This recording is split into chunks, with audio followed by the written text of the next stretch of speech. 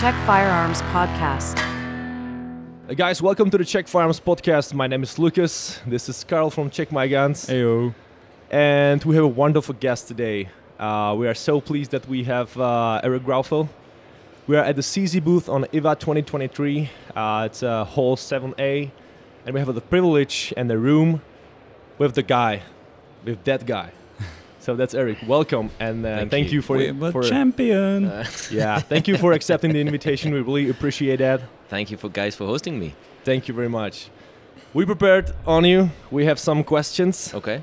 And I'm super excited about it. So let's jump into it. Cool. But first, our sponsorship is by CZ Energy Drink. Yeah, CZ Energy Drink. Energy for our performance. That's what I'm going to drink the whole next season, just to increase the performance. That's guys, what makes him so good. Make sure you get some of it. Alrighty, so we have a commercial already. Jokes aside. Yeah. The first question is classic for the Czech Firearms Podcast, and it is very simple. How it all started. We are asking for the youth. Okay. So how did it all started, man? Well, it's a very basic story. I mean, I've said it quite a lot, but so far, I started to be at the shooting range when I was a kid. So my dad was babysitting me, basically. So babysitting means for him bringing the kid to the shooting range and pick up the brass and do some cleanup at the range and so on and so on. So I was like 7, 8 years old. Picking up the brass for the father. Yeah, exactly. For the guy shooting, so they give me a penny or two so I can buy an ice cream when I go home. Oh, or nice. whatever. Nice. And then at some point, it's like, guys, if you don't mind, give me a gun. While you guys shoot, I might shoot also. So they put me on the air pistol thing, shooting my 4.5 millimeter hair rifle or hair gun. And then slightly moved to 22 and so on, while I could hear my dad and his friends. So it was elevating from 4.5? Bit by bit, like slowly. But they were on the other side of the range, and I could hear bing, bang, bang, bang, bing, bang, bang, ding, ding, ding, ding, and smiling, laughing, and so on. It's like, Dad, can I come and shoot with you? And he said no first. And okay. Then I tried the week after. Hey, Dad, I finished shooting my 50 rounds you gave me after like 10 minutes. Can I come and shoot? He's like, okay, come. And then it started like this. So I started shooting IPSC. I was 8 years old. 8 years. And, a little bit here and there, just having fun, a couple of mags here. Just leftovers. Yeah, pretty much, or shooting with them at the start. Okay. So I was also like, okay, I'll pick up the brass also here at that place and so on. And then he said, okay, let's do a little bit more. So he started training me a little bit at that age, and shoot my first French nationals. I was 12 years old or something like that. Okay.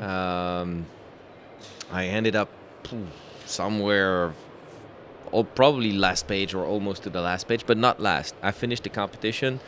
I remember it was 18 stages by the time in France, and I did finish the nationals, and then we start shooting a little bit more often. So I started doing some level 3 in the countries and stuff, until I reached the age of 15, about. I was there within the top 5 of the country. There were no production, no standard. It was IPSC by the time. So only one single division. Everybody shoots 45 cal. We are talking overall, not junior. There were no division, no categories by the time. Okay. What year are we talking about? What was the year? We're talking 90, 94, 95, 96. 94, 95, okay. 90s. 90s, exactly. And so they pretty much was open, let's say. So everyone shoots something, but it opened. The categories came in around the 96, 97s. And then, I got there, and I had my first sponsorship, get started there. So Dad got a little bit more money, so he said, okay, we're gonna put you more bullets, and it starts like this. You get a little bit more budget, it comes in, you get to shoot more, and bit by bit you get to the position. Did you feel like obligated that you really have to? No, absolutely not. I was having fun by the time. Okay. So you fell in love with the sport already at the age of 12 or something? Yeah, maybe earlier. Probably somewhere around that. But I start feeling the damn interest of fighting and proving myself around the 15. And then 96 got my first world shoot in Brazil. I was second junior. I was top 18 if I remember. Okay. Second junior overall. But the thing is, I won the biggest stage of that competition overall. I beat all the dudes, all the big dudes, Rob Litham. You mean the longest one? The longest. That was the 28 rounds by then. Oh, okay. So, and it was all a gun and run. And at the age of 16, I got a stage win on a world shoot, and that was the biggest stage we had available on that match. That had to be really eye-opening. So that hooked me like, shit, I love that. That's pretty cool. And you probably got noticed by the worldwide guys. Like, who's this guy? Yes. Who won that stage? Oh, who's this guy? Yep. So we started there. Then I got sponsored. Really starting to be sponsored. Getting guns, getting some powder, some stuff. Got you. And then 6 move on, and then 98 got the European Championship. 99 got the World Shoot. It has to be. It was actually a pretty hard road to the World Shoot 99. Decision was made between Brazil and Philippines to go in the US and learn from the American by going there, shooting against them, being beaten hard. Yeah. Because there was already a long tradition over there, right? Oh yeah. That's a mecca of the shooting, the real one. Definitely, and it's still today. No matter no matter what we say. No doubt. You go there. It's beside being popular, you have all the attention in the US that we start to have in Europe as it is today for the last few years, but it's still not as big as it could be in the US. Yeah. Yep. And then that was it. I went to the Philippines 1 month prior in '99 to the World Shoot. I trained and I trained and I trained, shot every day, somewhere around 2,000 to 2,500 rounds a day for a month. Oh, wow. Okay. And my hands were bleeding, swelling. Get to the World Shoot Cebu and managed to do the job. Okay. And then it was boom, get started. So. Yeah. All the contracts start falling. Super serious. You understand that, okay, 2 options now. Should I go a professional career into the shooting and give a chance to it?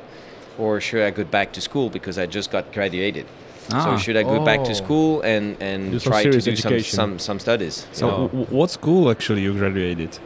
Well, it's just a graduation. It's regular a mandatory school in France. So just the mandatory school. I finished the mandatory school.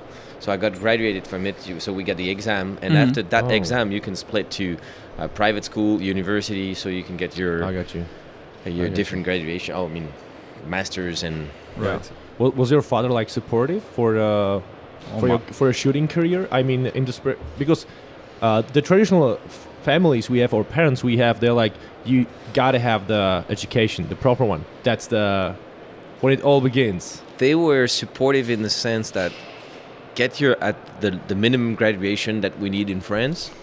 So finish the mandatory school. Okay. And we give you a chance into your shooting. Oh. And from there, we'll see where it leads us. Okay. So we started like this. So we opened up the company, which was in charge of just managing my sponsorship contract. Oh, okay. And then boom, little bit by little bit. So it was like very slow, very at the beginning, because being French, living in France, against a sport which is made in the US, where the US is, as you said, the mecca of it. So it was not easy to get started. So from the beginning, you were just the French guy for the Americans. Probably, and I'm still the French guy, I guess, but in a different way today. But you are that French guy now. Yeah. So was the Brazil the competition where you felt that you are becoming famous and you are recognized later on or before? I think it's actually not the world shoot. My first world shoot got me famous. Okay. I would say that there are 2 things. It was Philippines or? Philippines, my first world shoot win. Okay. Mm-hmm. Okay. Didn't get me famous. I would say most likely 2 things: US and so shooting in the US national and being able to win the nationals, and the second world shoot. Second world shoot when I won the second time in a row. Okay. And then it keeps on growing. Then I won the next one, and then and it won the next one. But I think the really break, it's when I switched division. So in 2014, the World Shoot was in production. Mm-hmm.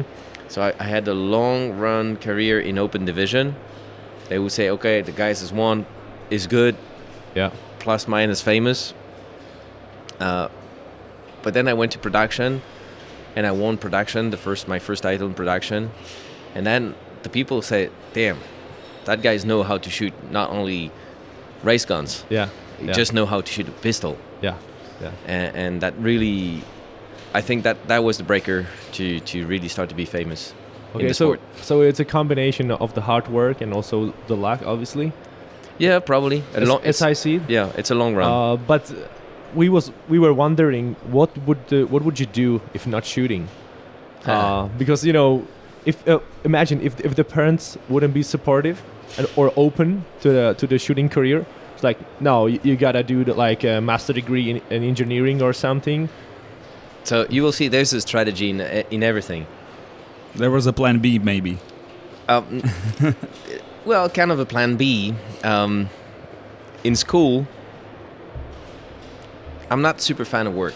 As today, I love to work, but before I was not in super mood to work.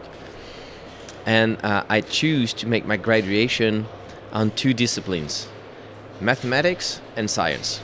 Mm-hmm. All the rest is like, screw that, I'm not interested. Okay. So history, French, philosophy, I had absolutely no interest. So I was doing just a very, very strict minimum to get the very, very minimalist note, not to be DQ'd actually. Because I got you. Mm-hmm. we are scored on 20 points in France usually, and the minimum score not to be DQ is 5. Okay. So that was the target, to hit the 5 minimum. So with the 5 you don't get the average, you don't pass. You just pass the exam. However, with my math, so we have some how do you say factors on the different disciplines, and for example, 8 and science were factor 10 and 9. So 10 times the note, so 8 times the note, or 9 times the notes. Against French, philosophy, they were only 4 or 5 because I chose the science division. So I positioned myself on those 2 disciplines and removed the rest, and I managed to go an average around 12 out of 20, which was good enough. Nice. It is fun to hear that you are speaking about the education like it was sport. Yeah, exactly. Planning it. It was a tactic. How many points you want to get. That was a clear tactic. Oh, so man. I worked those. It's in you. Mathematics, I got a 16 out of 20, which is fairly good. And science, I should have gone a 20, so like an A. I just fucked up on the numbers. So all the theories was perfect because I got a copy on this one, and I just messed up a number.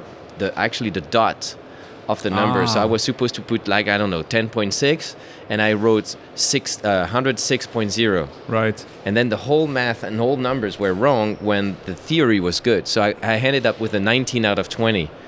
And I remember because my teacher asked for the copy of it because they knew that I was good on that. And the guy who actually corrected the copy said, "Too sad. That was a perfect job." Nice. And then just for that, so I got a 19 out of 20, and that was, damn it, that hurts.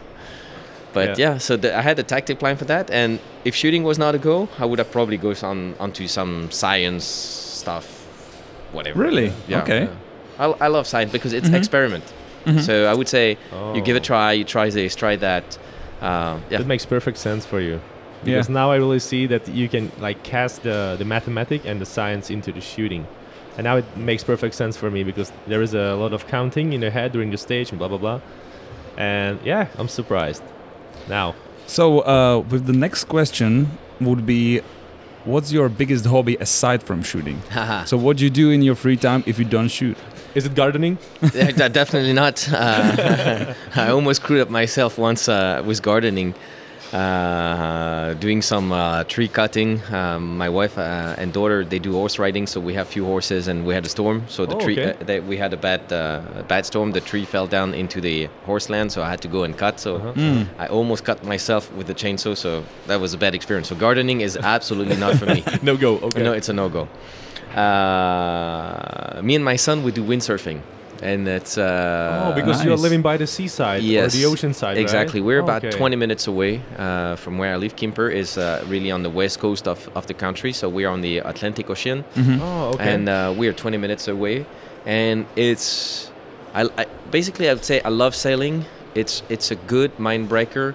Windsurfing is, well, kite surfing could be also, but windsurfing is you're by yourself alone, so you fight against the elements, against the nature, the wind, the waves, the sea, and yourself, the board, your equipment, and so on. So it's a good breaker for that. So there is speed, techniques, and so on. Adrenaline. And, I see that. Yeah, pretty much. Okay. So you're very active. I was expecting something like I'm disappointed to calm down, reading a book, like I don't big read books. leather chair. No. I'm disappointed you are not a fan of gardening. Or maybe just counting something for fun, Well, recently I said on another podcast we did, actually live we did with the 511 guys, and actually Cecile from working in Europe here. She was asking, hey, if you were not doing shooting at a high level, what other sport at high level would you do? And I love Formula One. I see so much connection in our sport with Formula One, and I don't know if you guys watch the Netflix series. Oh, of course, which I love it. All the drama from the inside, outside. Oh yeah. And I feel that in my experience, in what I'm living as a pro shooter, I feel that I feel some connection between the drivers, what they live to what I live.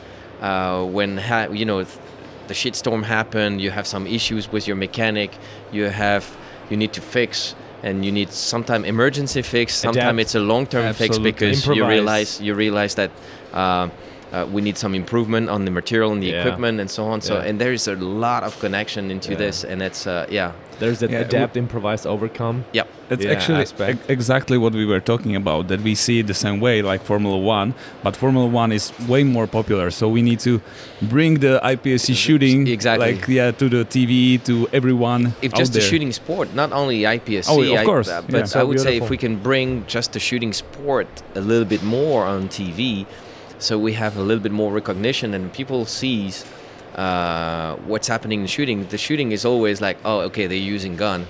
And I know we speak about the academy a little bit later on, but the academy that we're using now, it's a great tool for marketing, and it's a great tool to actually introduce people to the shooting. We got a lot of women to come, and they are curious about, what's shooting? What does it mean to handle a gun? They just want to try. And then they realize, wow, that's pretty cool. I actually like it. I'd like to come more and shoot some more. And you realize that, you put everything into the right conditions, people like shooting. People are scared of firearms because they don't know how to handle them. They've never seen them. It's not like part of a general knowledge. With driving a car, almost everybody drives a car. That's true. So you can somehow imagine you can somehow imagine being driving Formula One. So that's more relatable. That's probably the issue in here. Definitely. So there was a biggest hobby aside of shooting. And then we got another one, which is how many guns do you have at your collection? Not so much, because the thing is, let's say in personal, the French law is quite limited. Today, by the law, we are allowed to have 12 firearms under your name. So for me, 12 firearms, you can guess, it's not that much, knowing that I need the trainings, I need the match guns for traveling, and since I shoot multiple division for IPSC today, I need every time pairs here, pairs there, and Lucas plus the PCC and so on. So I'm already stuck with just the match guns basically. But since 2010, I got now my gun store. And so the gun store have pretty much advanced all my guns in standby. So when I need to replace a gun or everything, so I got, of course, indirectly more guns access. but Sebastian is the one actually building my guns. So all my match guns are under my name, and then all the trainings and stuff are usually staying or on Sebastian's name, or they go on the gun store name. So we have the access to the equipment. That makes it easier. I got lucky for that. No exceptions for champions, even in France. No, we can't. I mean, I tried, and they do understand. And I must say, the administration is extremely supportive. So in the sense that when we need to replace the gun, when we need to change the license, they are doing like bam, bam, bam, super quick, because they know that it's my job and it's the career which is involved. That's nice of them. So it's great. But there's no access to extra guns because it's your job or you're world champion. No, you stick to the rule. It's 12 guns. You do whatever you want within the 12. Yeah. I want to ask also with this question, is there any gun you like have personal connection that is really like valuable to you, that you know that you will keep for the rest of your life? Well, or do you use it as a tool? Well, I use mostly them as a tool. I'm not too much attached because I'm pretty much a gun breaker. Yeah. So that means I am not too much attached. But now in the CZ, the group become a cold CZ group. And my very first gun, it's actually funny, but I would like to get it back or find it the same one, was actually a Colt Officer. Mm-hmm. So Colt Officer, if you know what it is, it's a 1911, of course, 3-inch barrel, 6 rounds magazine, Ford caliber 45. So I was like 10, 11 years old. I was shooting that gun. Concealed carry gun. It's a concealed carry gun, but when you're 10 or 11, that's pretty much the gun that you can have in your hands by the size. Yeah, I get you. And of course, in my career, for money reason and so on, so we sold it along the way. Now being part of CZ and Colt now being there, I've begged the guys from Colt, guys, if you can find me a one Colt Officer, so I can have my starting gun, and the day I finish, I have my handing gun. In between, what happened. Yeah. But if I can have those two, well, I'm not finished, so we'll see which one will be the last one to be used. Yeah. If I shoot a Shadow 2, a tactical sport, or some open gun, we don't know yet. But if I can have the first and the last, that for me that would be a great present. Yeah.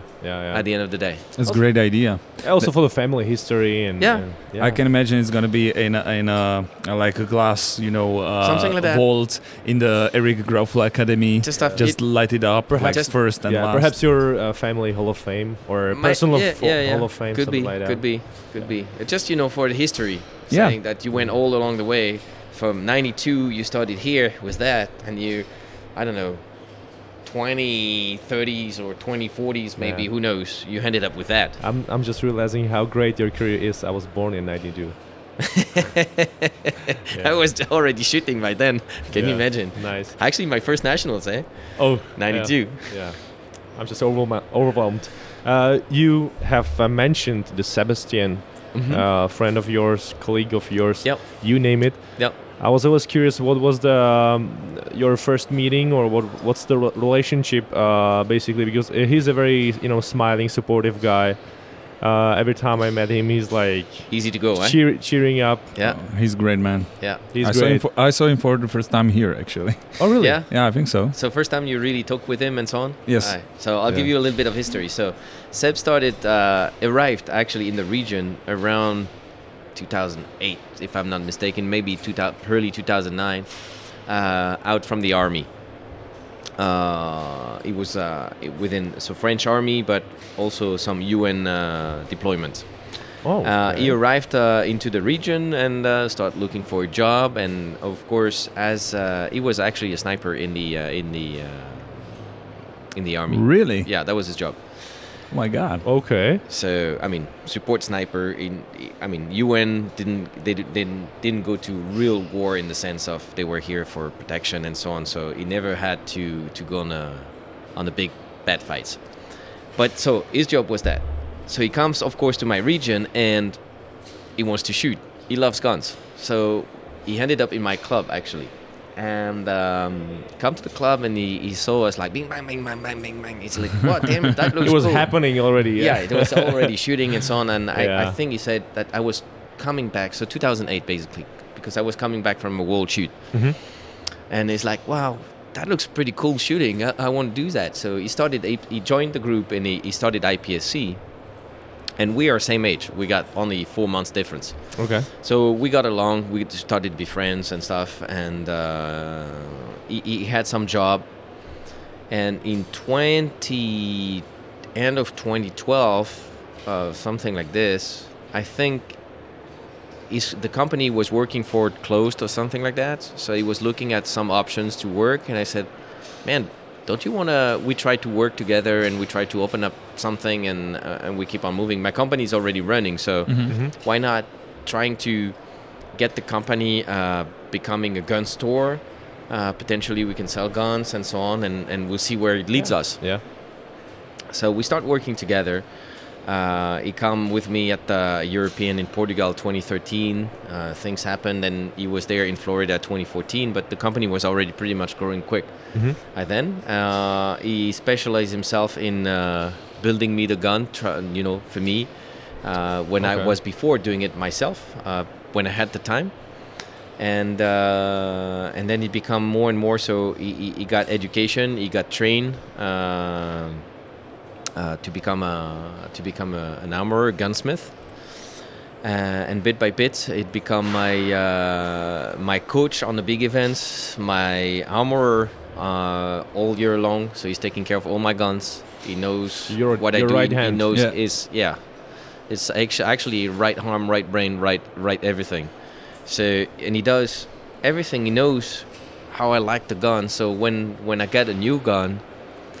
Basically, take the gun, strip it out, fit the way he wants it to be fit. He knows my trigger setup, so I don't have to think. Aww. The gun comes in, it's ready to go. I go and shoot. That's tremendous help. So then I do I just have to do the job. He I don't have to think. makes it Eric friendly and exactly. There you go. Well, you know I know. I won't say my specs. My specs are not like super thing, but one of the things that I like compared to most of the people, I like a lot pre-travel on my trigger.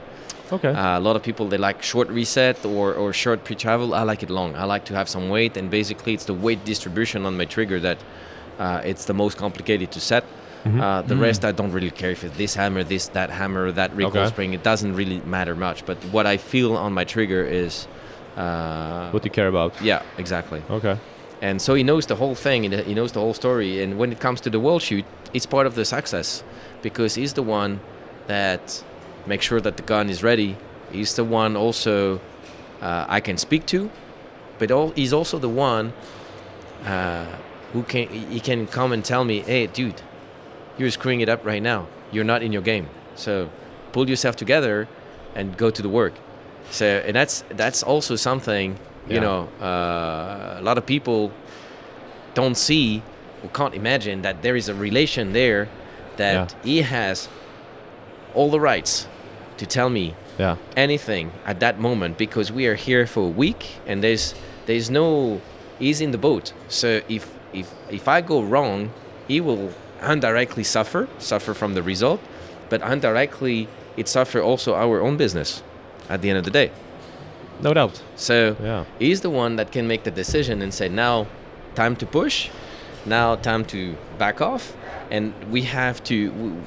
we can discuss that, or he can say, "Hey, what the hell are you doing?" Or that's good, but slow down. So he does the uncomfortable talks, and because sometimes you don't want to hear something, but it's that relationship, that he's that honest and so close to you, that it's that relationship. I would say some people take it personal. I don't take it personal. If it's wrong, it's wrong, because the only thing is the final result that matters. Yeah, absolutely. So that was my idea. For that moment, it helps. Is that the uncomfortable word he's using? Absolutely not, because the final goal is in few days for that score, for that result. So if you can't accept that, or if you can't handle it, then you're in the wrong position. You're not supposed to be the driver at that point. Then just you talking about all this, that people rely on you. It's a bad result would be bad for him, for your shop. I can feel the pressure. I can feel the pressure already right now. It must be tremendous pressure. But it's pressure for everyone else. Look, imagine CZ signed me up end of, was that 20, we signed up 2018. And COVID came in. Yeah. Right? In between.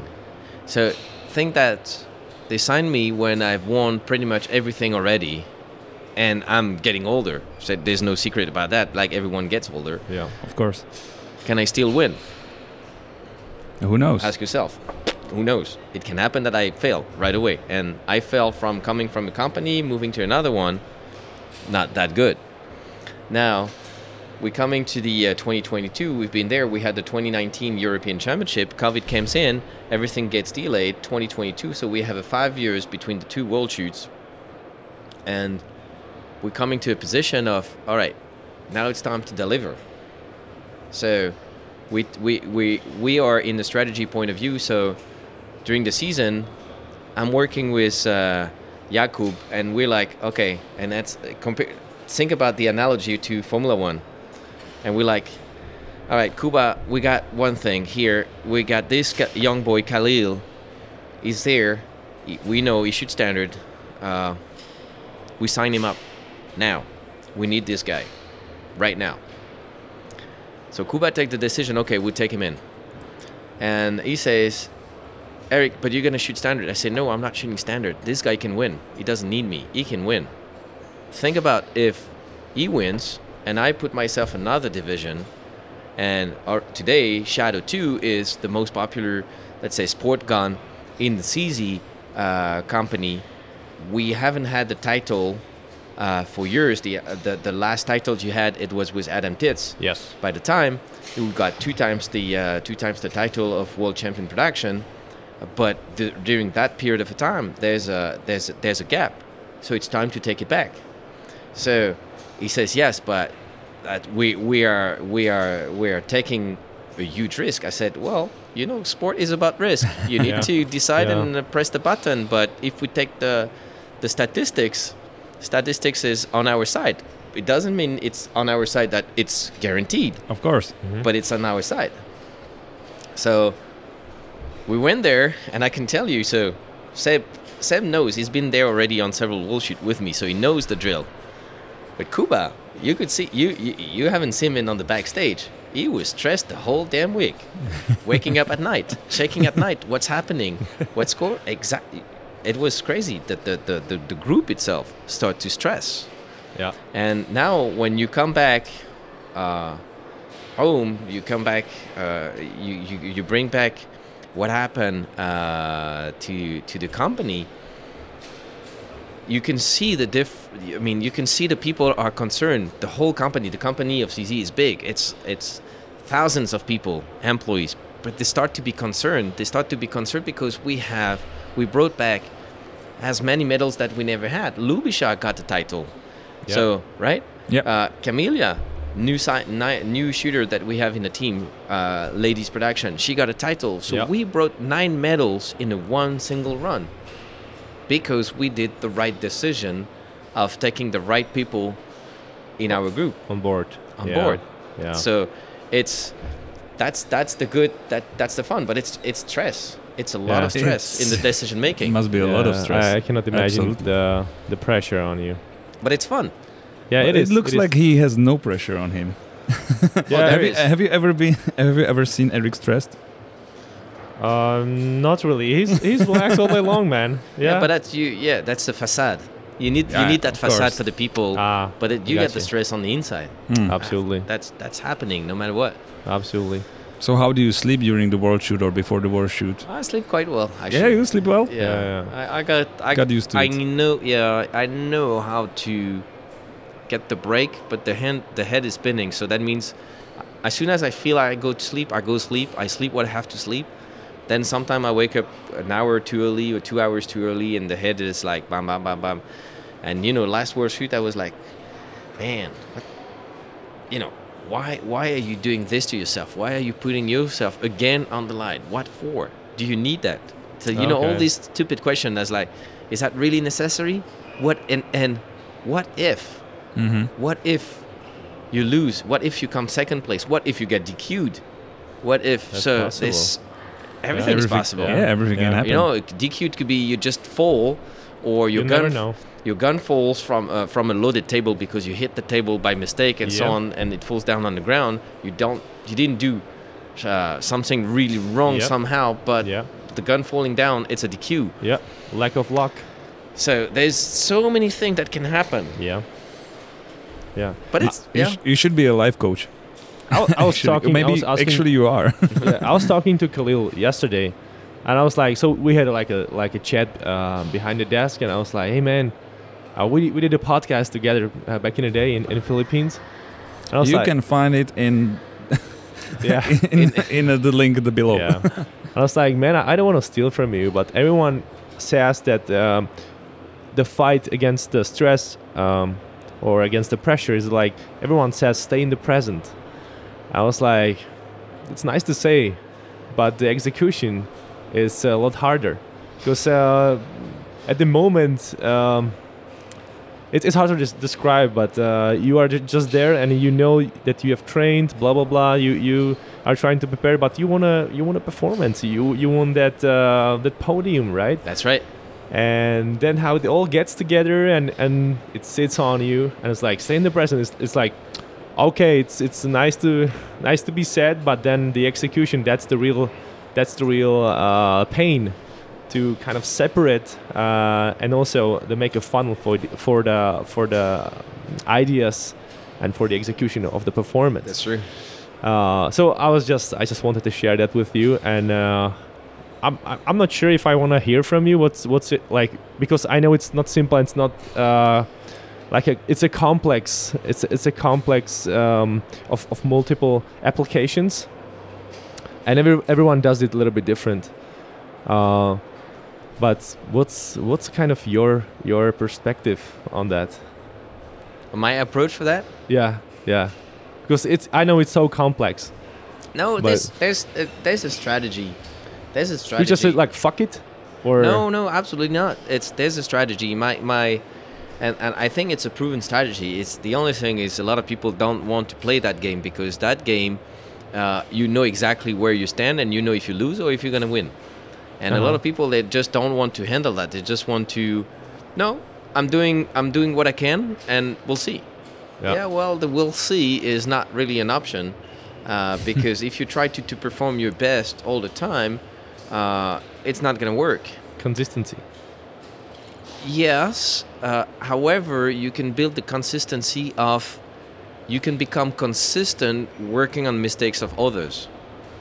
In the sense that, do I need to deliver my best to win? Maybe yes, maybe no. Mm-hmm. Do I need to deliver the strict minimum based on results of others in order to win? The grades from history. Exactly. I see the parallel with the graduation.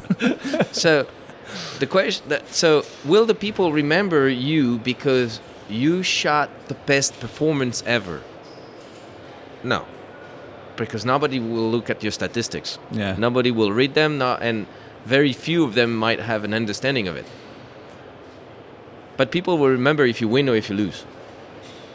So at the end of the day, do I need to shoot at 100% of my capacity to win? Maybe one day, but as it is today, no. What I need to do is just to win by 1 point every single stage over my competition, and bit by bit create the lead. Mm-hmm. And sometime, if your competitor make a mistake, I don't know, makes extra shots or extra time or make a miss, question is, are you going to hammer it down and try to make a statement and make a mistake yourself? So making a statement meaning that you're pushing and opening the gas just to hammer it down. And what if you make a mistake? Are you making a statement? No. You're screwing it up, actually. Yeah. But wouldn't be a decent strategy to say, okay, this guy just lost 15 points, so I'm going to play secure and not win the 15 points, but win 10 or 12 points. And you secure 10 or 12 points in your pocket.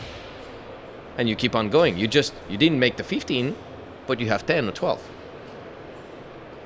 Very analytical approach. I love it. Mathematic guy. I think you can learn from that. Yeah, but that was the same. Everyone. That was the same thing when it comes to graduation for me at school. Exactly. The math was there. I said, philosophy, French history, it's a no-go. However, math and science are a go. So let's work on those, so I don't have to deal with these. Yeah. Okay. I would want to jump to another question, and that's pretty easy.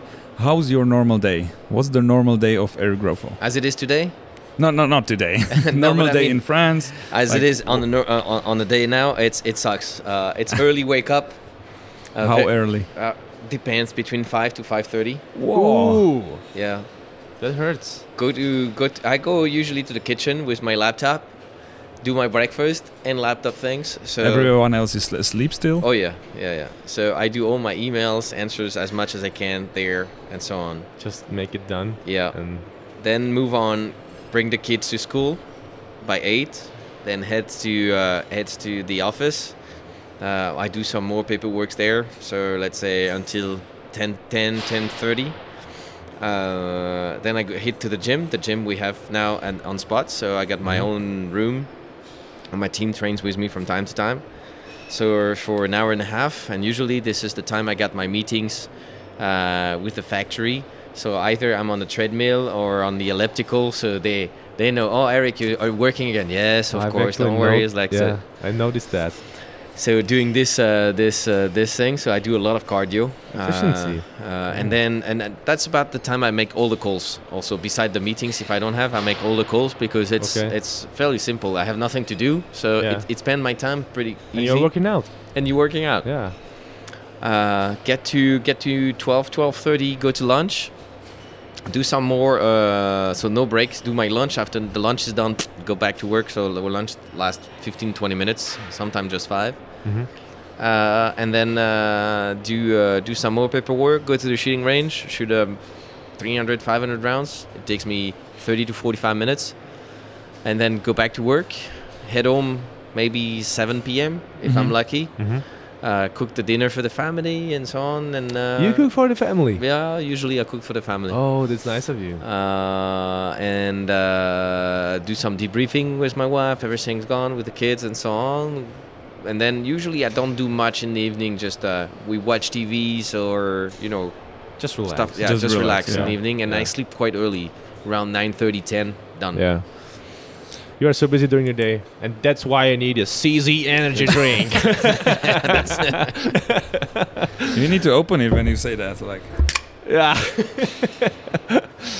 Oh, thanks, buddy. But that answers partially the other question we have here, and that's what keeps you in shape. So you do a lot of cardio, you said yourself. Yeah. So that then heart rate, windsurfing also. Heart rate control. So it's like, all right, let's check it out. What is that now? You calm now? 50. Yeah, it 50 was like, beats per minute. I was down to 52. Now we're talking and moving. I'm 65. Yeah. All right. Having less than 50 is actually a risk, right? It's too low. No, I think it's under 40. Under 40? Yeah. Ah. Okay. Because I'm usually 42, 43, 44 when I'm in the sofa watching TV. Yeah. Do you see yourself that you are in the best athletic shape of your life? Absolutely not. But my wife says I'm sexy, so I would say she's happy with that right now. Yeah. Man, nice. I felt so sad for you, or so bad for you. I was listening one of your podcasts back in the day, probably years ago, and there was a guy who was asking you about, performance, blah blah blah, and you said that your wife kind of gave you the finger or like ultimatum. Ultimatum. Thank you for that. I know where you're leading. Yeah. And the guy was laughing. The moderator of the podcast was laughing like, hey, and you've been like dead serious. It was like, just say the ultimatum. What was it? This is not funny. No, you don't want to know. Yeah. I'm not sure if I'm supposed to finish it. You say I respect it. Yeah, well, it's like it was for the World Shoot 2017, and we were back in end of 2016, and she's like, man, dude, you're big and fat. You need to do something out of it. And I said, yeah, okay, I'll work on it. And nothing happened for month and a half. Keep doing my thing. And she's like, man, Eric. And she called me Richie. She's like, Richie, you need to really do something. So let's make a deal. I said, okay, let's make a deal. But I didn't know what to expect. So like an idiot, I said, competition. Yeah. So yes, let's make a deal. Like an idiot. And she's like, you know what? Until you drop under the 90 kilos or 85, so I need to drop 10 kilos basically. There's no more sex. It's like, no. That's hey, you said we're making the deal. That's a deal. And damn it. So hey, I lost those 10 kilos. Super fast. Very, very extremely efficient. And then I got launched. I mean, I got started. So, and I used to basically what happened is before we got the kids, I used to work out a lot by the time, and then got the kids, and then I stopped working out. I started eating. You know, the nights were long, and so on, so on. Mm-hmm. And I kept like this, and I was okay. That's easy, and so on. Not too complicated to do anything. But I got big and fat, and that was terrible. That was terrible for the life being. That was terrible for the athletic part. I got tired pretty easy. Yep. And then we started again, and then now she's like, yeah, but you're doing too much workout. Yeah, but I need. Now I'm back hooked up to it. So if I'm not going, like addicted. Addicted. If I'm not going, the guys at the company, there's like, man, you didn't go to the gym today. Yep, nope. That you guys can feel it because it's my way to get relieved and the stress out. So I can Yes. When I go back, then I'm fresh in my head. But if I don't go, it's like everything that bothers me, somebody gets the hit easily. I get you. Yeah, I just clearly remember the laughing of the moderator, and you've been like dead serious. You've been like, "Oh, it's working well, eh? That's not fun. Everyone can try that. I was good like, motivation. I feel with the guy. I totally feel the guy, and but you did it, and we see the progress. Yep. I appreciate that you are able to adapt in such a way, and you are perfectly athletic now. Even in my opinion, or I mean in my opinion, and we see the progress. We did some research yesterday as we've been preparing for the podcast, and Carl just opened up the Google, and we've seen some older pictures of yours. I was like, oh, okay, there's a great progress. No kidding. Yeah, but there's 25 kilos difference. That's about 25%. 25, wow. I ended up, I didn't break the 100, but I was at 99 point something. Okay. Pretty close. Okay. So. But it happens, man, it happens. Yeah. I don't judge. Yeah. I don't judge. Yeah. That leads me to another question. So we are talking about your body and the body shape. People say you don't blink. A lot of people say that. I remember. Did I blink during the podcast right now? Or? I don't know. A couple times. I wasn't counting, but it was like 10. Not enough. I saw you blink yesterday. Twice. I don't blink much. And that's also one of the reasons my eyes sometimes gets like red or stuff, because I don't clean them up enough. Okay. But yeah, I don't blink. So, and usually people that say that I got a look when I look to the people, they get a little bit kind of disturbed, confused because I'm like, dead on. I'm dead on spotting on. Exactly. I told you a few years ago. Yeah, I wasn't that good in English back in the day, but I was like, yeah, Eric, there's something wild with your eyes. You look a little bit wild. Yeah, I wasn't able to express myself properly, but then we had like random chats with the dudes, in random places, and I'm like, yeah, he's wild. He doesn't blink. Yeah. What pills does he take, or is it like a box guys who just cut the skin out of the over here? I don't know how to express it properly, but is it like a purposefully done, or what's the secret behind? Because there is so many question marks. Once you are the champion, once you are what you do, and blah blah blah, there are questions, and people are wondering on like, what's the key to success? What does he do? Stop blinking. Yeah. Eric Grauffel doesn't blink. He must be on drugs, or that'll be funny actually to see if I blink during a run. I'm actually curious about that. Man, I saw your video, the advertisement or the presentation video for the TS2. Not a single blink. And we had a comments below the video like, I was watching properly the whole time, and the guy doesn't blink. You're losing time blinking. Just don't do it. Yeah. Well, it could be potentially if you're aiming, exactly. you lose the focus and then Exactly. for whatever it is. Yeah. But no, there's a time during the recoil actually, but it's a known fact, but I absolutely do not realize that. and that's okay. And I don't that's know. okay. It's something you do naturally. Yeah, It might be some natural focus Could thing be. or something. could be. Yeah. Could be. And We all have something. Yeah. You never know. We wanted to ask you about the EGCZ Academy. oh yeah. It has been mentioned multiple times. Sorry, Carl, if I stole. No, that's fine. If I'm stealing the questions from. No, you're not. Sorry for that, man. But the EGCZ Academy is the big thing now. We saw just a couple of pictures, some videos, some promotional materials, blah blah blah. How does it look like? How does it feel? No. So- First, I would start how it was created in your head. So let's reverse as it is now. Okay. Let me ask you the question from whatever you've seen and what you guys think about it, so that people understand before I get to tell you the story of it. Okay. So we've seen already pictures when it was actually building. Okay. From the ground, so it looked pretty huge. That was my first impression, that it looked really big. Okay. Me personally, I just seen the potential in Europe for the world class training. Okay. And it's indoor. I appreciate, so you can shoot all day long, no matter the weather and no matter the circumstances. Yep. Day and night. I don't know what's behind the licenses, but if you are approved by the government and the state and the city, blah blah blah. Yep.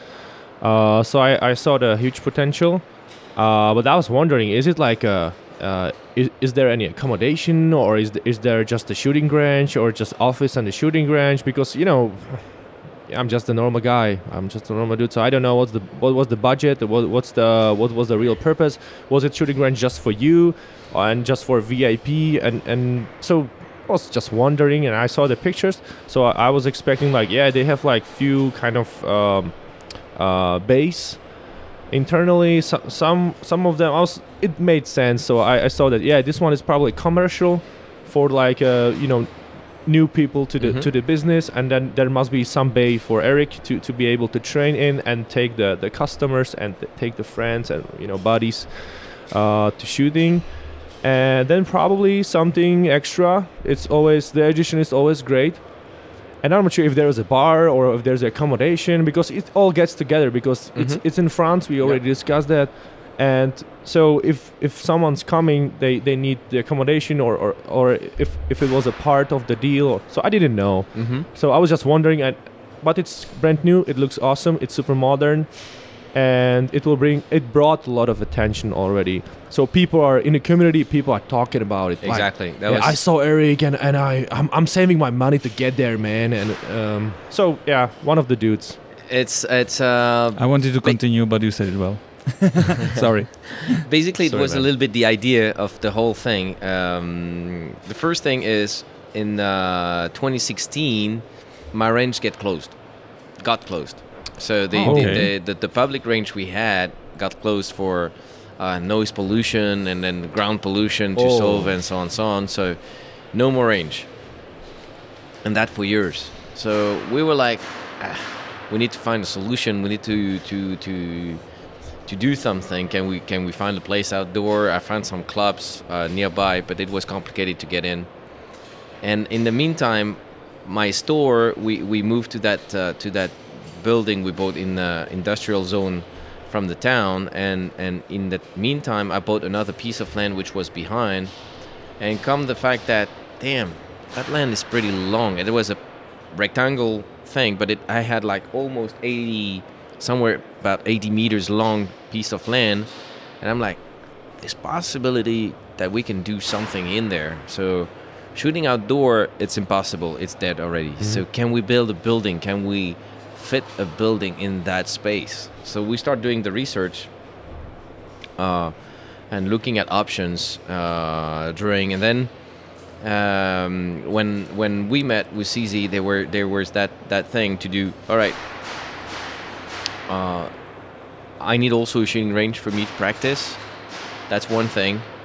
But also we were saying that in Europe, as it turns now, with the regulations, the factory produce guns. Fine. We sell guns. So far, so good. But what if there is no more place to use those guns? Factory doesn't exist anymore. So the deal was to like start looking at being able to produce a shooting range, a facility that is replicable to any other place, at least in Europe, and why not outside Europe in the future, so that we can offer solutions for sport shooting or hobby, let's say. And it started like this. We want to promote safety, of course, and gun handling. We want to bring in new people to the community. Yeah. Do the politics. To the politics, of course. We want to do, and the academy is a great tool for that. We are using it as a marketing tool. So today the academy is part of the marketing assets of the CZ group, in the sense that we do promotion with it. We do, so you've seen we did the last filming for the TS2 Orange in the academy. We got other plans already to do some more filmings at the academy for the group, for presenting the firearms and so on. Of course, I can train, as you mentioned, so that was part of this. That I have the range on the spot. So what they like in my idea, it's like I brought my fitness gym center on the spot where I work. Now we bring the shooting range on where I work, so I can lose a minimum amount of time and be as much as efficient as I can to work. So I do the teaching in there. I got my instructors inside also who are doing some teachings. We got a club, so people can actually become club members of the facility. Of course, we need to pay the facility. Just marketing won't pay for it. Absolutely. So we need the people that comes in. So it allows the people to rent guns, to test guns. You need the traffic. So exactly. We got the ammunition storage so they can shoot. And as I said, we are now using the academy as a great tool. Some of the meetings, some of the customers, they come over where they come to the academy. We take care of them. We bring them into the academy. We make them shoot the firearms of the CZ so they can test it live. We have the meeting room so the sales team can have the meetings and meet the people and have a talk and so on and so on. So it's becoming part of as I said, the CZ assets within the group. Yes, it's in France and it's not in Czech for the time being. But the idea was to also, we believe that France is probably one of the stricter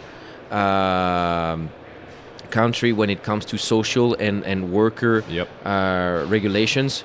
So we wanted to make sure that if we pass France, most likely we'll pass anywhere in the rest of Europe. So So there is a plan to build more of them. Probably yes. Okay. Now it's so we got delayed. Let's be clear, COVID got there. We were about to press the button of construction about a week or 2 weeks before COVID starts. So we got lucky. We managed to put the brake on it, stand by. Of course, we got the inflation. We got hit by the inflation. We had to reposition a little bit some of the stuff to stay into the budget. But yes, clearly we believe that the academy is something which is replicable, and that will help the future of shooting sports, at least in Europe. And then why not in the rest of the world? Because we are not 100% sure that shooting will remain possible in the long-term future on full outdoor. However, if it's a control, in a controlled space, in a controlled building, we can say, then it's easier to say, shooting can keep on going, and I mean, there is absolutely no restriction for people to practice and play and shoot with guns if it's in a safe control area. There's no sounds. There's no. It's safer. Exactly. It's for us. It's fully controlled, automatically controlled with badges, access, and so on. No ricochets. There's no ricochet, no sound. I've been, for example, when I was practicing for the last World Shoot in Thailand. I decided to fly in Thailand the very last moment. So what happened is I start shifting my days to the time frame of Thailand way ahead.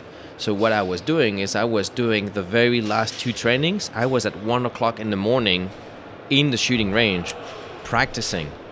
See, that's the pro. Wow. But 1 o'clock in the morning is like 7 o'clock in Thailand, right? Yeah. So I was there at 1 o'clock French time practicing. Nobody came in. I shot 1,000 rounds midnight. Yeah. Nobody gives a shit. From the outside, There's absolutely no sound on the outside. Zero. Oh, okay. Zero. You can be on the parking lot. You don't hear a thing. Great. That's so good. So, what am I supposed to do if I want to go and shoot in a CZ Academy, if I want to get some sort of training? As it is today, we're still in the full development of the, let's say, platform itself. Now it's fully French, but it's going to turn into English pretty soon now. The best is just to shoot an email on the info@agczacademy.com. That's for now the best option, unless you read French or you have a translator on your browser, where you can actually create your account on the academy. When you have your account created, we just need the IDs of the person and so on, so that the account can be verified. Legislation. And exactly. When it's approved, let's say called verified, you get access to the different schedule, and then you can start booking whatever you want. You just plug in, pay, book your course, come in, and so on. And so there are options for multiple different types of courses. Yes. And is there something like, if I have my own gun, I would just want to pop in and shoot at my target without being disturbed by anybody or something like that? Yes. So we have courses, which most likely is practical shooting courses. Yeah. But we also have like target courses. For now, they are most likely oriented to the members of the club who wants the training within inside. But you're not from the club. You want to come in. You of course get your registered. When you are registered, then you said, okay, I want to book an hour time from, I don't know, noon to 1 p.m. In the precision shooting range, so where you can send the targets back and forth. Okay. Then it goes, do you need guns? Yes or no? Or you have your own gun, so you can click pass. Do you need ammunition? Yes or no?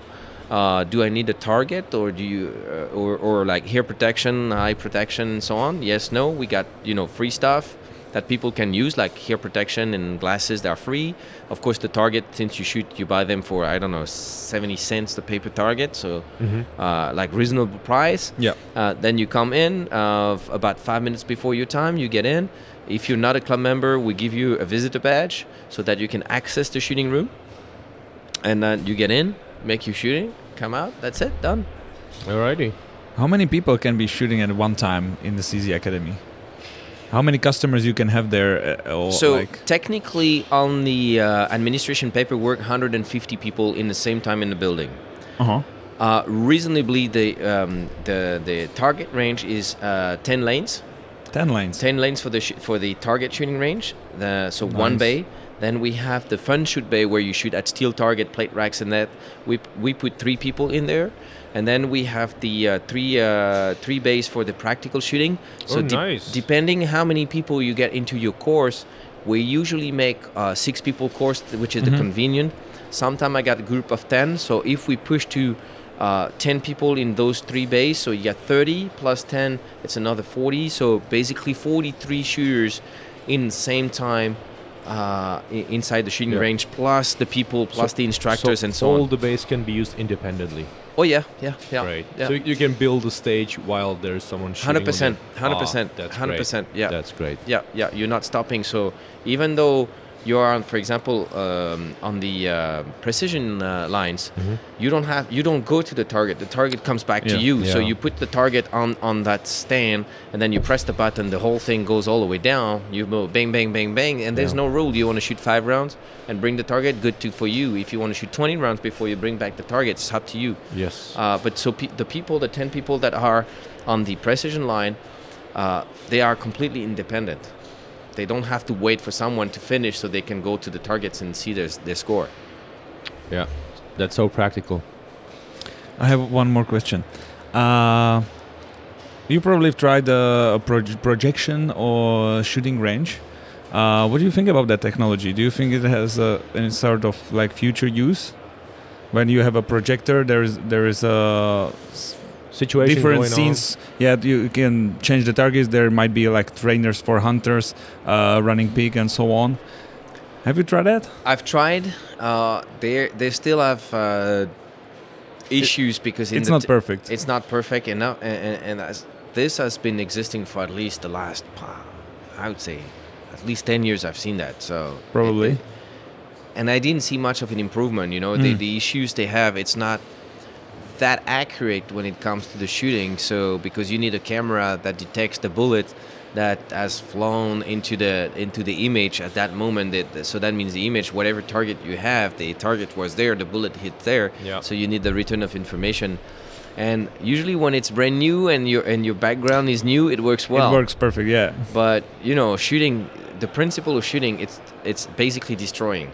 Yes. It breaks. It breaks things. And I mean, if your bullet traps is no more as new as it should be, then the thing doesn't work. You shot, it doesn't detect your shot. Yeah. It's a lot of money. It looks very fancy, but at the end of the day, when it doesn't work, the people who are willing to use it, they're gonna get pissed. Yeah. And that's nowhere near good. It's definitely not a way for you, in a way, how many rounds you shoot. No. Like you shoot thousands of rounds and that would get destroyed very fast. And I shoot thousands of rounds, but the people that are in the club now, and to give you an idea, we opened since 6 months. We have 40 members in the section of IPSC. So it's about 300 members today in the club of the academy. 40 of them are shooting IPSC. So they have trainings. We got 6 trainings a week right now. Oh, nice. In the trainings, we take 6 people. All right. So these 6 people per training, they shoot 200 rounds. So make the math. We got 6 people per training, multiplied by 6 trainings a week, 36. 36 guys a week shoot 200 rounds. It's a lot of bullets. Per week. Per week. Yeah. So per week multiplied by 4 weeks in a month, to give you just an idea of the volume which is shot just by practical shooters in our room in the academy. Yeah. You said that the actual shot, the principle of the shot, breaks things. Yeah. But it also breaks the body. And one of our questions leads to the... You've shot some rounds. Quite a bit. Yes, some. There are probably several millions. Can you estimate the number? Well, I'd take 150,000 for the last, I would say, 20 years. You're the math guy. It's above 3 million. Okay. All right. So there are some.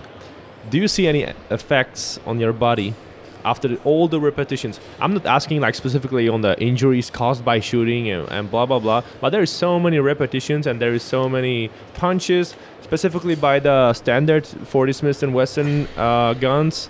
It breaks the elbows. I know the people who complain, it destroyed my elbow. I have a tennis elbow now. No. I need to switch the division, blah, blah, blah. I don't have tennis elbows at all. Great. You know why? Because you exercise? No.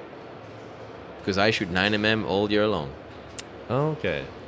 I shoot minor all year long. First reason, doesn't break the gun, and it doesn't break the body. Yeah. So of course I got some tensions, and one of the main tension I have by the physiotherapist is on the back shoulder here. I got like a tension behind the shoulder blade that we know it's there, but the rest of the body is fairly clean out. Sometimes I'm being sore, the hands are being sore and everything. Yeah, it's fine.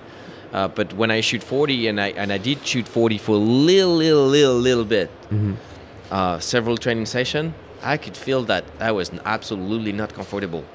So a lot of guys, they would say, yeah, but it's not the same recoil, it's not the same thing. I mean, told the guy, listen guys, it's still shooting. If you aim properly, you pull the trigger properly, the bullet will fly at the same spot. Yes, but you don't have the timing, you don't have... Yep, I don't have the timing, okay, but I'll pull the trigger anyway when the front sight is back in line. So the timing is whatever when the front sight is back in there. Yeah. There's no estimation. There's no maybe. It's not about luck. It's about how you proceed your technique. So I shoot 40, like I would say, before a standard match, maybe 100 rounds before the match, and that's all. Even really? the last, even just the to feel it. Yeah, exactly. Even the last training, I shoot it in 9mm, and the last 100 rounds of the training, I shoot 40 just to have a feeling of what the gun is. However, my training gun in 9mm is exactly the same than the match gun in 40. Exactly same, but it's in a just 9mm. Different caliber. All right. Yeah, we had a guy. It's one of the Czech podcasts we did. There's an Olympic guy who shoots skeet, and we had a serious discussion about how it changes the body, because they repeat the thing all day long. They switch the positions. But it's still, there's a huge repetition for them. And he told me, or he told us, or everyone who was listening, that he has a friend who were supposed to get a suit for some event, and they show up with the suit, and they put it on on a wall. Or on a wall, on a hanger. On a hanger or somewhere, and he's like, this is something wrong with that. So one sleeve was longer. Than the other. But it was recognizable, by distance. Wow. And it was like, they screw it up, and then he put it on, and it was perfect fit. Shit. They just took the right measurements, and it was just it. And that's a huge discussion. So that's what led us to the question: if it's changed. We know that the dynamic shooting sports are more kind of dynamic and more complex. Yeah. So there's no just a standing and just presentation and execution. But that's the background of the question. We probably have much less repetition than those guys, like those who do rapid fire in the Olympic. They have more. Yeah, they have huge problems because they always doing this, that movement. So they have like huge problem there on the shoulder. By holding the gun always one hand in that position. Practical shooting IPSC, we don't have that much. We just keep on moving and changing position, and since in the training I hate repetitions, I always change also every single run it's changed. So that means I never do twice the same thing. So at the end of the day, for me it's just proceeding, and it's more if we compare that to the gym, it's more CrossFit style than just So you take it from a bigger perspective. Probably. But after 30 years and 3 million rounds, you don't have any like shaking in your hand or anything like that, or any sore, doing some sort of movements. Not really. Good to hear. Yeah. Not really. I got a knee issue, which I know, but that's from running a lot before when I was younger on hard surface. So the joints are ruined on my left knee, but beside that, it's okay. Great. Yeah, and you always use the ear protection, of course. Yeah. So, yeah, that's what Mr. Michalek said in one of his podcasts. That and that's a good addition for the community, because he always uses both plugs and the headphones. Yeah. I use a lot of headphones for training and always for indoor. Yeah. When it comes to competition, I like just to wear the plugs, the electronic plugs. You can see that. Yeah, exactly. That's what I'm using, but just for the match. Other than that, it's at the training, it's earphones. Because that's the majority of the shooting you do. Yeah. One of the last questions we prepared is it's more from the fun environment. Okay. I'll join with another question later. Absolutely, man. And that's what's the craziest thing you've seen on the range? You had experience, and what's the shit you see on the range? Is there something crazy you've seen? Well, not so much, but you could laugh, or it may be stupid, but first time Vegas. Shot my first shot show in Vegas. We go to the range, and we go there, bang, bang, bang, bang, bang, bang, and you hear boom. It's like, what the hell? And then you go to the you're like, what? Something blew up. What's happening? And then you see smoke coming up the hill. So I was just curious, and they say, oh yeah, they just blew up a car. I say, what? They blew up a car? What the hell? So I went down, and there was those Asians, I don't know, Chinese or whatsoever they're coming from, and they paid, I don't know how much they paid to shoot from a machine gun onto a car just to blow up the car. And I was like, seriously?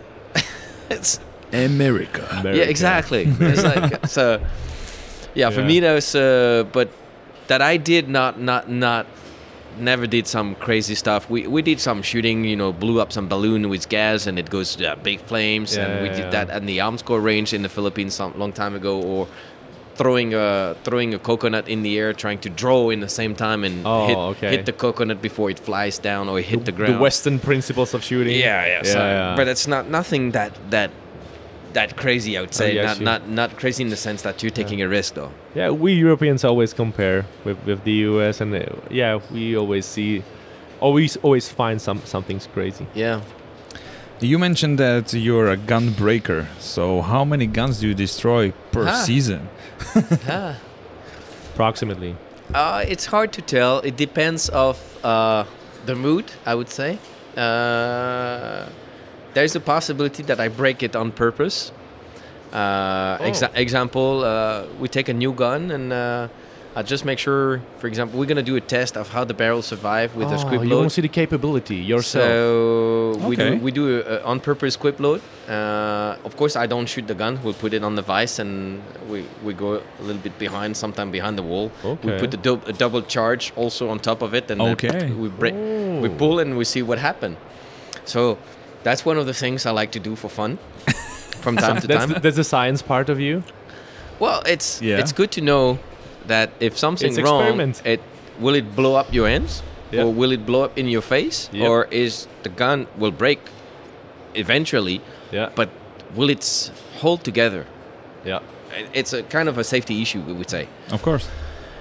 Because what happened is at some time, we travel and you have to use the ammunition that you find in where you are. Most likely, I'm always taking my match ammo with me. I'm not shooting anyone else ammo. I don't trust that much.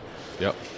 But if it's a regular match, I might use the local ammo at some point. So I want to be sure that the gun will hold whatsoever bullshit that they can do in the production of ammunition potentially. Yeah. So we do some testing like that. Sometime I do. I got an idea, and not long time ago I was working on an idea, and I took not. Some people would say a Dremel, but no, I took actually a steel saw, and I start cutting the Shadow 2. Doing my testing. No. Science. And science. Science of Eric. And then, So this is no science. Seb is looking at me and say, "What the fuck are you doing?" I just got an idea. We'll fix it later. Just let me cut it, and I'll put the gun in, and I'll shoot it. And if it's good, then you'll fix it. I can imagine and he's like crying, and he's like, "I can't do any fixing anymore. You fucked it up." I say, "Okay, it doesn't matter. I'll use it for training." And then, this is the things that happen. And then I call Jacob. "Hey, Jacob, I got a great idea." I send him a picture, and he's like. So that this is the things I do, but basically by the volume I shoot, most of the time we just change barrels. Since the guns are really effective. The match gun, basically, if you want, my match gun, when they are set, they don't shoot. They are staying in the safe. I got the training gun, which is the same. It's a replica of the match gun. The match gun they shoot for the 3 or 4 years. They are the same, basically. So match gun 1 shoot one match, match gun 2 shoot the other match, and then match gun 1 again. So I'm always placing them, and they are so much similar, so that I don't care which gun I'm shooting. But the training gun is getting the heat. So that's the one that suffered the most, and usually barrel get burnt out, and then it turns blue. It happens, yes. Yeah. Yes. And sometimes I'm in a rush to cool it off, so I use water, so it doesn't help either. So I go, okay, let's go. So yeah. No, So couple pistols usually. Yes. During the season. Yeah, a couple pistols during the season, pretty much. Not that bad. But if we develop guns, that's part of the when we do some testing when the TS2 came in. When I joined, the TS2 was already in a process, the orange, and the 2 was in the process. The orange was in the pre-process. Yeah. So they sent me the gun and they said, "Okay, do some testing." Okay, no problem. Give it to me. I'll do it. So. So how quick? No, exactly. So how quick? The first question is, just by shooting it, how quick can you break it? How quick will the first part fail? Basically, that's what we need to know. I clearly see the point there. And we know on the CZ75 concept pistol, we know the weak points. The two first weak points are the extractors and the slide stop pin. Those are the first breakers. And then, but we need to know how good or how long or how short will it live. And that's fairly unpredictable until you really test it. And the speed, you know, a regular shooter shoots bang, bang. So the gun doesn't eat up. Yep. So the tolerance doesn't change much when they shoot. So usually it lasts longer. IPSC, the gun eats up. We lose oil friction. The oil burns out. So the gun starts to run dry. Running dry creates some more friction and creates some more heat. Stress also on the pistols. And then you like, okay, but that's not how we wanted to test it out. Well, that's how I test it out. And imagine that if I do that, some people might do it worse. So, we have a process, yes. At the factory, we get the sheet, so they ask us with a certain list to follow. But when it's followed, then I'll follow my gut. And I'll do, okay, let's do it. My style. Yeah. See. You have a very great explanation for your passion for torturing guns. It breaks your heart, right, Carl? Yeah, it kind of does. As a historian and as a appreciator of the functionality aspects of the firearms, I already mentioned a couple times. I totally feel with you. I love brake guns. Yeah. I consider it as a tool. It's just something to serve. But to serve us. When we do, for example, test, the first test I was doing when I got my Shadow 2s, is that we wanted to test the firing pin safeties and stuff. So you know what we do. So of course it's not a loaded round, but we put an empty shell with a primer. Yep. We load it. It's loaded. Drop test. Drop test, but I'm not doing a drop test on the mat. It's drop test on the concrete. So drop it. So it gets marked, damaged, and the front side is crooked. The rear side probably damaged too.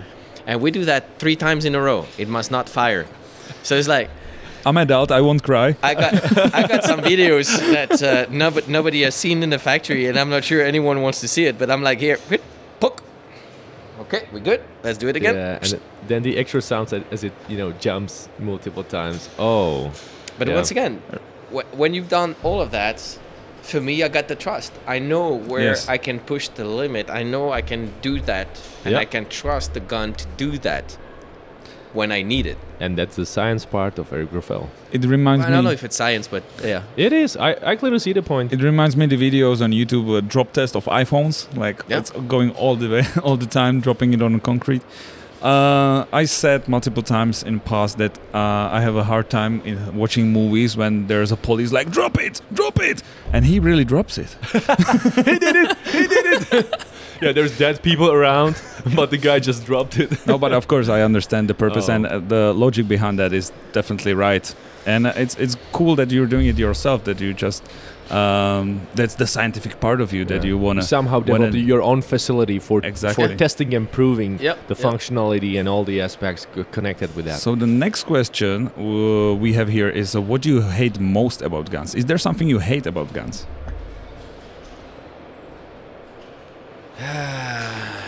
On the mechanical part, I would say no, but I hate when they fail. Okay. And a failure means it needs a fix. Okay.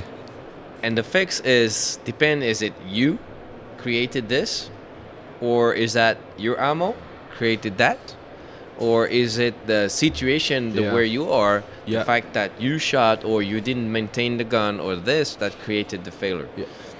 And you know what's the worst? The one failure in 200 rounds or in 500 rounds. Yeah. But constant. Yeah. That's the worst one. That you can't detect. If something breaks, you know. Yeah, exactly. And you can inspect, you can take a look, but the constant long-term failures, that's the worst part that for you me, don't know where to find. You don't know what's wrong, man. Yep. Yeah. Yep. That's a nightmare. That's a nightmare for me. That's no idea. But beside that, The other things that I hate the most, it's of course cleaning. Is it cleaning? No. I would say it's the bad image that we give to the guns. A lot of people, beside that is like, oh, you do shooting, so you must be a hunter. No, I'm not a hunter. I don't like hunting. You hunt alphas. I hunt alphas.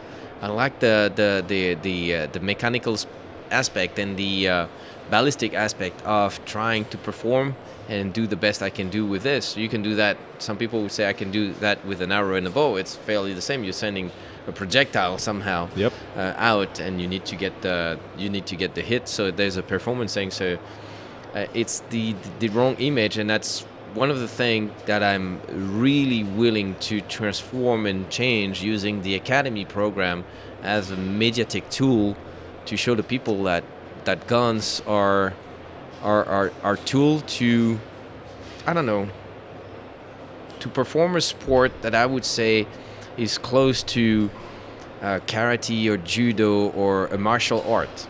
Somehow for me that shooting is a martial art, because you need to combine the extension of your hand, which is the pistol or the firearm, to deliver whatever you need to. It's a mastery. Exactly.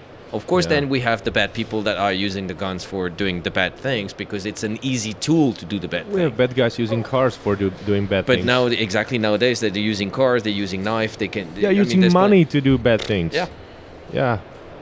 And we need to look at that as it is. That's I would say the worst thing that I'd love to change as much as I can for the community, for the journal, let's say, overview of our industry in sport. Yeah. That's a very similar thing what we are trying to actually succeed in, is to show people the guns. It's just a tool, that there are people who love them, and there's nothing to be afraid of. Exactly. Yeah, and the public image is really crooked. Yeah. Yeah, you can read articles like, actually this thing happened in Czech Republic recently, that officer was in a kindergarten and the gun fired itself. Yeah. Out of nowhere. Yeah. That doesn't happen. No. It's always the person behind it. There's an action behind. Yeah. So that brought us to actually last question we have on the list. Yeah. And I have one addition which just crossed my mind, and I was super curious about it, but go ahead. Okay. So we wanted to ask you about the future, but let's join the question with your son. Okay. So you have a son. He's shooting. Yeah. Tell me more about it. How was like your approach to actually raise him, or did you? Well, the thing is, introduce him to guns. How did it go? So since they're born, they know me in my work as a shooter. So of course I run the company, but I shoot and I do that for a living, and that's what's bring them food at the end of the day. So very quickly, the kids, I've been told, even my daughter, she doesn't like the shooting itself. She's not fan of guns. She doesn't have any bad feelings about it, but but we have guns at home. Like me, she does horse riding. I don't want a horse ride. I don't like being on a horse. I'm okay just to give them some food and go around and bring them out if I have to, but that's about the limit. Yeah, maybe brush the hair a little bit, or... Well, it's a 600 kilos, and that's 600 kilos that are thinking very basic. And 600 kilos when you are like only 70 or 80 kilos, there's not much you can do about it. If it happened, it's a different weight category. Yes, we're not in the same. MMA. And so they've been taught about the gun being in the house, what to do if they find a gun or for whatever reason in the house. So they know all the safety procedures, let's say, if something has to happen, or if for some reason the gun is left out in the wrong place. Mm-hmm. And my son very, very soon asked for getting to the range and do some shooting. And in between, as I said, the shooting range gets close. So he did some shooting when he was 8 years old and stuff, some 22s. And then I brought him during the period we didn't have a range. So sometime I was bringing him to a close-by range, do some shooting in the club. But that was, 25 meters, and dark and it was a little bit complicated. Then came the academy, and he's like, I want to shoot. Okay, so we'll put you in the program, but I'm not gonna train you because I prefer that you being trained with someone else. So you will have family related. Yeah, you will have probably more respect to someone else than it's for me, where you're gonna be like easygoing and so on. So yeah. So he started to shoot, and then in this winter he said, "Hey, Dad, can we do a training together?" So we did a training, my style, more work. It was like, "Oh shit, that's hard. That's a lot." Okay, so but from time to time he's asking back, "Hey, can we do this? Can we do that together?" So I'm happy because I'm spending time. Yeah, however, you must be happy. Yeah. However, when he's at the training was one of my guy, Christian or Jean-Michel most of the time. Is I go watch him, or I watch him on the camera shooting. Like secretly, or? Yeah, secretly on the camera, or even sometimes it's like, hey, dude, what's wrong? I send him the picture on his phone because I know, like, you've seen, he's on Instagram, so a lot of people are start to follow him. Yeah. And I enjoy it. And a couple of weeks ago, before coming here, we went to our very first match. I mean, he shot a couple of matches off, but now after some decent training, very first match, and my team decided to say, he's not shooting with you, we'll put him in the squad separated. I said, I'm good with that 100%. I was a little bit scared, I must say, not being with him just in case. Okay. But 14 years old, go with the adults, do your stuff. And you know the guys. Yeah. And I told him, you know what, Robin, all I want, I don't care where you finish, all I want, you don't get DQ'd. You respect the rule. You respect the safety. That's what matters. You'll be judged anyway for that. So because you wear the name of the family, and the family, we know what it means in the shooting. Unfortunately for you, so I don't put him any pressure. But I said, you shoot, do whatever you want in the score, do whatever you want in testing, in your strategy, and so on. But finish the match. Be safe. That's all that matters. Yep. He did it. And he came in, it's a small match, 60 people, I think. He came in 5th place overall. Wow. So not too bad.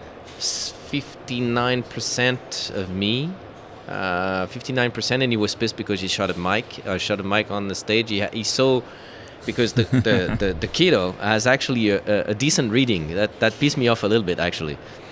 He saw some opportunity, so he shot a target from a position, but he hit the wood. So by hitting the wood, the bullet deviated and didn't hit the target. But that was for him skipping a position. So he had a 3-second lead on all the other guys who never see that. Nice. So the idea was good.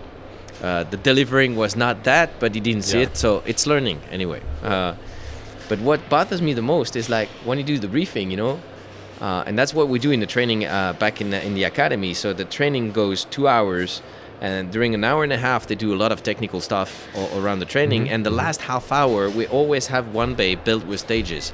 So the group for the training finishes always on 1 or 2 run on the stage with a briefing, a walkthrough, a 3-minute preparation, and one single run, one single bit, good, no good, that's it, done.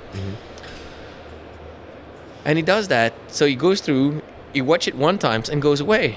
And I'm like, hey, you got 2 more minutes, go back. No, I'm good, Dad. I said, no. You go back and you learn you learn what you're going to do. You repeat what you're going to do. Do your homework. I got it. What's that? You got it.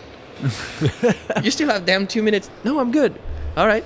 And then he shoots the stage. You just watch it once. Well, he's got a young brain, I don't know. It's easy to remember when you're younger. And as I said, he's got a reading in the sense that he sees not all options, I would say, from now, but he sees options that the other guys won't see. So it's kind of funny. It's awesome. really kind of funny. So it's fun, and that's the ability of the kid to surprise you. Yep. Which surprises you the most, because we are all looking at the world our way. And then there's the other guy who just has the same surname as you, and it shares some of the genes, but it's different, right? But I feel I had to work for that part of being able to just run it once, have it memorized. I work for it, and it feels like he has like like this, he's got it.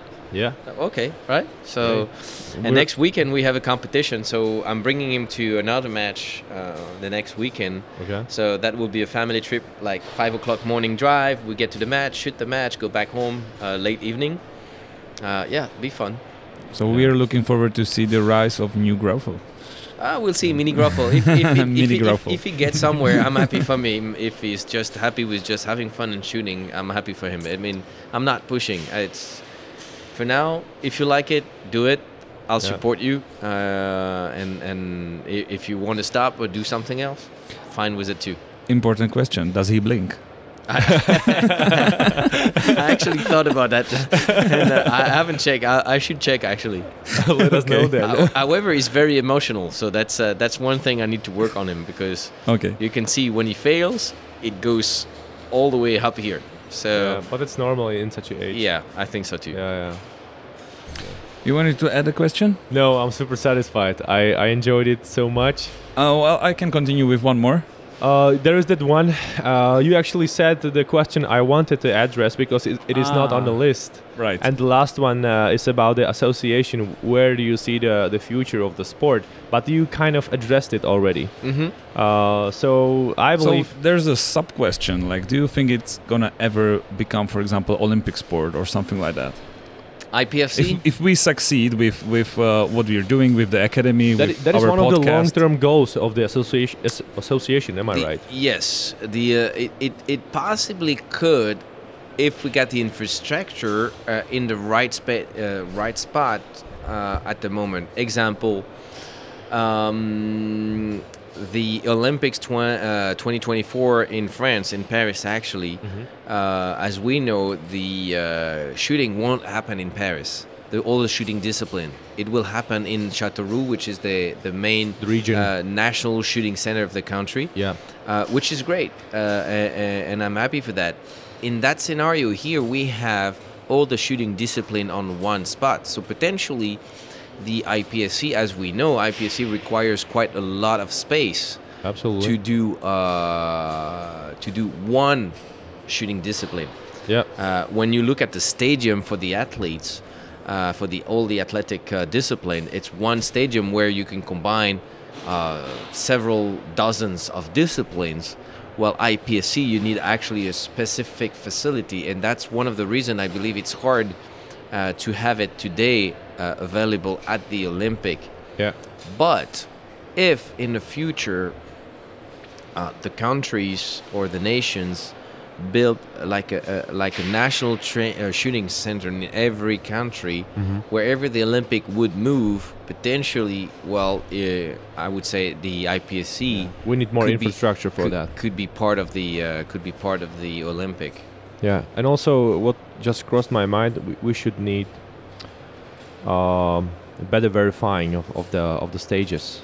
So it could be more popular for the fans and for the TV but that will evolve in the sense that it becomes visual by the TV. So in the maybe that's the first stage. Yeah. To make it more visual, to put it on TV, because. But it's already more visual than a lot of the shooting discipline. Why the skeet is popular, because you see them bang bang and you see and it flashes. So you see immediately the result. Exactly. You see the biathlon. The biathlon, you have the race, but when they come to shoot, you can see the plate rack. It goes cling, cling, cling, and black you hit, miss, it stays white. Yes. And that's visual. So, and our sport is visual. The only thing is missing is an immediate scoring that can pops up on TV and then reposition the results. We have already the live scoring, which is pretty quick. So the only thing that now is missing is to have a faster scoring process between the hand of the shooter and the next one to go, so that within just a few seconds, I would say, not maybe a minute like it is now, a minute and a half, within a few seconds, again, ding, it's up, let's go. Yeah, I believe that it's possible to... shooting is quite quick. You know, the energy and the speed of the bullets is faster than anything we are able to kind of register. And electronics is pretty much the same. Yeah. I'm not that educated as Carl over here, but probably even faster. I don't know. Yep. Then we are talking about the speed of the information. Correct. Right. So if someone develops 30 and more stages with fully electronically equipped targets, be it steel or be it paper targets, and then multiple variants for verifying, but there's a huge question mark, because there is somehow also judged performance as it is. So it needs to be also connected with the ROs somehow, because if you fail or if you break the safety rules or something, it must be the connection. So probably, which crosses my mind right now, is the red button for the RO or something. But it requires a lot of new development and new stuff for that, possibly. Yep. But it is not impossible. Yep. Absolutely not. Yeah. So hopefully, yeah, we'll get there. We need more academies. Yep. We need working on it. Is there something you want to add on for your future plans or something? I think we pretty much went through. It's the year is started, so we are here at the IWA show. It's March, beginning the season. I got the French nationals. I got the European in the handgun coming in September. Lucas, we have the PCC World Shoot, which has been moved a little bit, but it's also a target in for next year. Absolutely. So yeah, pretty much the season will be pretty intense, and we'll see where it gets to us. Yep. And we wish you the best luck. Yep. We'll try. Thank you again for accepting the invitation. We deeply appreciate that. Cool. And also thanks to CZ Energy and CZ itself for the opportunity that we could record this podcast. It contains the gunpowder and the Eric's sweat that makes you shoot like no one else does. Yeah. Like a god. So we were in one of the meeting room of the IWA show booth of the CZ group at the IWA actually. So thank you for CZ to host us one of the room for doing this. Thank you for saying so. And there'll be, of course, links below the video. And one of the links will be Eric Grauffel CZ Academy, so you can look what we are actually talking about here. Cool. Yep. Thank you. Okay. Thank you very much. You guys stay well and shoot guns. Bye. Bye.